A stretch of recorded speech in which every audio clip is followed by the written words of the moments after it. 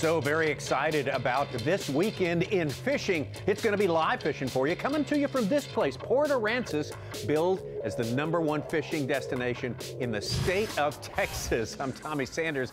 Welcome to the Bassmaster Studio, sponsored by Marathon. And it's not about bass fishing this time around. This weekend, it's going to be the Yamaha Bassmaster RedFish Cup, presented by Skeeter. And here to get a preview of it, of course, we have our own Ronnie and our superstar analyst, the great Captain Rick Murphy. Well, thank you so much, Tom. We got a fun week this week, Rick. Normally when we look at Bassmaster Live, we're looking at minimum length limits with 12 inches, 14 inches, 15 inches, and the maximum does not matter. But this week, Rick, we're looking at redfish. And redfish, we're dealing with a slot limit. They have to be between 20 and 28 inches. So it's going to be key to catch the biggest possible, but under that 28-inch mark. Ronnie, you're so right. And the key is knowing exactly how the fish is going to be measured.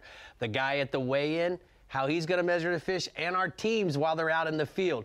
So they have this ruler that we're going to lay the fish on, but then we're going to take this slide, the perfect pinch, and it pinches the tail for us. These guys are going to slide it down in the 27.5-inch range, and that should pinch the tail not to exceed 28 inches. So they're looking for the biggest possible fish they can catch, but under a certain mark. That'll be interesting. And we're going to see a lot of different areas in this Port Aransas area, marshes, out on the jetties, a lot of different techniques coming into play. And Rick, how is that going to develop with the weather that we have coming through? Texas is big, but we're also dealing with the ocean wind. We're dealing with the north wind coming in as well. How is that going to affect this playing field? So Ronnie, if you'd be so kind to zoom in to San Antonio Bay, one of the things that I've seen here, and I believe one of our teams is fishing up in this area where we have lots of marshes. That's going to be a play. Friday, they're going to be able to fish just about anywhere they want. They're going to have the normal Texas prevailing winds.